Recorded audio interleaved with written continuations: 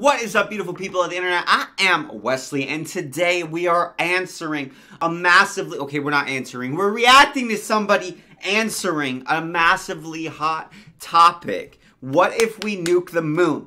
What if we nuke the frickin' moon? Not gonna lie, I don't know why I've always kind of had this fantasy or this vision in my mind of just like shooting tons of missiles at the moon and trying to knock it out of the sky. I don't know if this is somehow like a manifestation of a super villain in my past family line that's like a recessive gene that's just like, let's shoot the moon. Let's break the moon. I don't know. Maybe I just watched Star Wars too many times and the Death Star is kind of shaped like the moon. Maybe it is the moon. I don't know, but let's find out what would actually happen. What would happen if we were to detonate a very, very powerful nuclear weapon on Blow up the moon? the moon.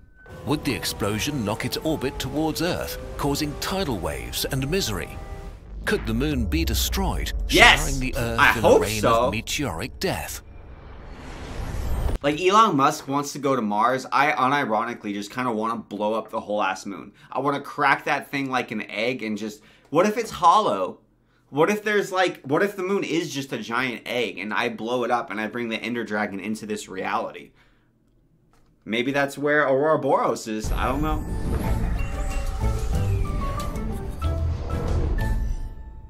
Kurzgesagt! During the Cold War, the moon was a major target for space exploration and, you know, military bases. So, the US Air Force commissioned a serious study into the effects of a nuclear detonation on the surface of the moon. But just quoting stuff is boring, so let's conduct a very important scientific experiment with an imaginary 100 megaton thermonuclear warhead. Okay, we're gonna pause real quick, because we just glossed over something, and I'm just like catching up right now. Did Kurzgesagt just say that there is an actual... The moon became the target for military bases in the Cold War? Did I like miss that section of the history books? When he says it was a target, was it that the US and Russia wanted to establish military bases on the moon? Or are we getting like ground-breaking divulgence of information? Like, oh, there were military bases on the moon. Because I don't remember hearing about that. Like, I want to know if there's military bases on the moon. Because I'm going to blow it up. So I want to know if there's people living there currently. Did you guys catch that, or am I just crazy? About twice as powerful as the most powerful bomb ever detonated. Okay. We'll also place a number of curious astronauts around the moon as observers. Sounds like a really bad idea. Let's push the button and slow down time. Also, great technology. For the first few milliseconds, nothing much happens outside our weapon. Meanwhile, inside, high explosives send a shockwave to a radioactive metal core, compressing it so much that it reaches criticality and starts a nuclear fission chain reaction. The 100 million degree plasma created in this first stage sets off the second stage with atomic nuclei fusing like they do in the core of a star. Fun fact, this is also actually an X-ray. The way they got this footage is they X-rayed my stomach after a particularly aggressive Taco Bell session. Very briefly, our weapon contains one of the hottest places in the universe. And only now, barely 10 milliseconds later, does the rest of the universe find out that anything has happened, as suddenly the bomb dissolves and a flaming star of nuclear death is born. I know that feel. So far, so good. This is the view from my toilet. Everything that happens now is very different from what we're used to on Earth because of one major difference. There's no atmosphere. As the fireball shines, it releases a flash of X-rays and thermal photons, a wave of silent heat which rushes outwards in all directions. On Earth, this heat would char and burn everything within a 50-kilometer radius at least. But on the moon, without an atmosphere and oxygen-rich air, there's no burning at all. Also, there are no things to burn. The crunchy topsoil of the moon is made from silicate rock and metals chewed to dust by eons of meteorite impacts mixed with tiny traces of water. When heated by the explosion, X-rays from the fireball vaporize a thin cloud of rock from the lunar surface, while the unlucky dust that's inside the fireball melts into glass. Any astronauts watching the show within about 50 kilometers can expect to be fried. And now we begin to see one of the biggest... That's kind of... Yo! That's kind of... This is kind of messed up. That's like slightly sadistic. That astronaut didn't have to be there. You put them there. You put this poor animated bird in the line of death knowingly. It was for an experiment. No, it wasn't. This was not a... You killed the... You're torture... What? Differences between explosions in space and on Earth. On Earth, the atmosphere fights back against the plasma bubble. Its expansion is violently stopped within moments by the pressure of the atmosphere. But this is not good news. As the fireball rams the atmosphere, it produces the most destructive part of a nuclear explosion on Earth, the shock wave. Compressed air around the explosion rushes out faster than the speed of sound, shattering buildings and roaring so loud it ruptures organs. But on the Moon there is no shock wave. No atmosphere means nothing to impede the expanding explosion in space. On the Moon, the fireball just grows in eerie silence as there's no atmosphere to stop it or to give it a voice. That looks like Goku powering up in like half of all Dragon Ball Z episodes. This would be an amazing thing to watch from a safe distance. Unfortunately, there's hardly any safe viewing distance for a nuclear explosion on the Moon. Without an atmosphere weakening the deadly ionizing radiation that can scramble DNA, anyone close enough to get a good look will be exposed to fatal amounts of radiation. Bro, you must hate birds. Course, you put it there!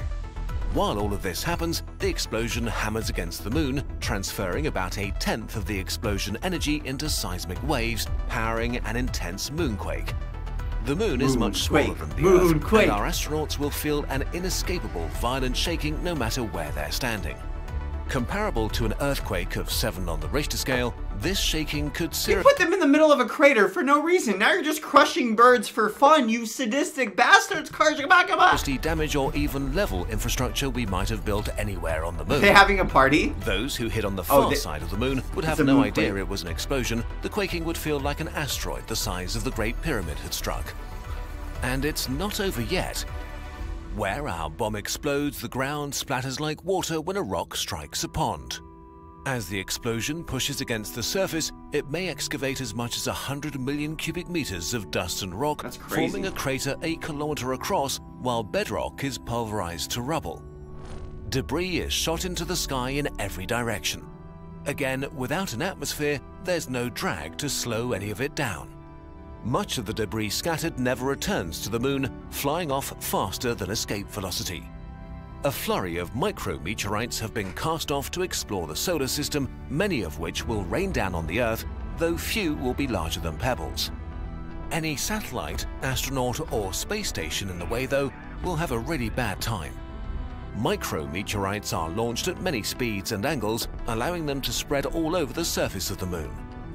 Like bullets, they'll punch through our curious astronauts no matter where they stand. No! Duck! Finally, our explosion... I'm an idiot. It wasn't a duck. It was a canary! ...comes to an end. On Earth, the fireball rises like a hot air balloon birds, forming a sort of stalk. As it reaches up, cooler air is drawn in around it, rounding the top into a mushroom cloud. But on the Moon, well, you know by now, no atmosphere, no mushroom.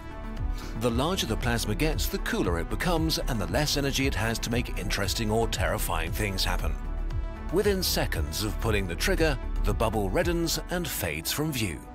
It would be visible from the Earth like a star flickering to life, only to fade out right away. A spark, and then nothing. How are these birds going to die? As the cloud of tiny debris reaches far above the surface of the Moon, it's illuminated by the sun for a few minutes, giving it an eerie beauty for anyone left to observe the spectacle. What about the Moon's orbit? It's basically unchanged. Trying to move the Moon with a nuke is like trying to move a truck by blowing on it. Nuclear explosions may be big, but space is bigger. Our mighty explosion just leaves another crater.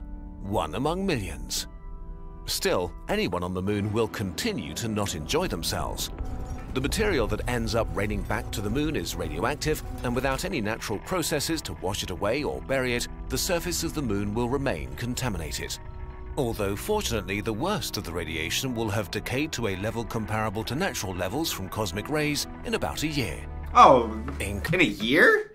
That's okay. That's not nearly as bad as I thought it was going to be. After just how hellacious this has been for every bird that we've seen just about, I thought that was going to be so much worse. Also, are we glossing over the fact the craters, they say that they're from asteroids. What if they're just from a bunch of nukes? ancient nukes from space. Alien nukes. Conclusion, we can say with confidence that while the moon itself does not care about being nuked, and will barely notice, using the moon as a nuclear test ground kind of ruins it for everyone trying to spend some time there or to build something useful. So maybe we should just not do that. But I want to, though. This was our last video of the year 12,020, and oh dear, what an interesting and weird year it's been in all the worst ways. But it's finally over. We want to end it by saying thank you. We get to do this channel and work on many exciting things because of you burbs. Killed so this many year, birds our this German video, channel man. reached 1 million subscribers. We launched our Spanish one and released our first app. If everything goes well, we can finally start our largest new project to date next year, but we know better than to promise too much and get something, and how incredibly far away it is. Also, there's a love and watching and care. That is just crazy. I guess I'll have to come up with some other type of weaponry if I am going to become Wesley the Moonbreaker and have my own Magic the Gathering card. Moonbreaker, I don't know if that would be white or black in mana. I'm not really sure. But that being said, guys, thank you so much for watching. Let me know how you would destroy the moon, because I want ideas, and I'm going to recruit a team. I'm hiring. It'll be paid, unpaid internship position, so please let me know. Give me your resumes down below. That being said, subscribe for more reactions. I will see you guys next time. Bye.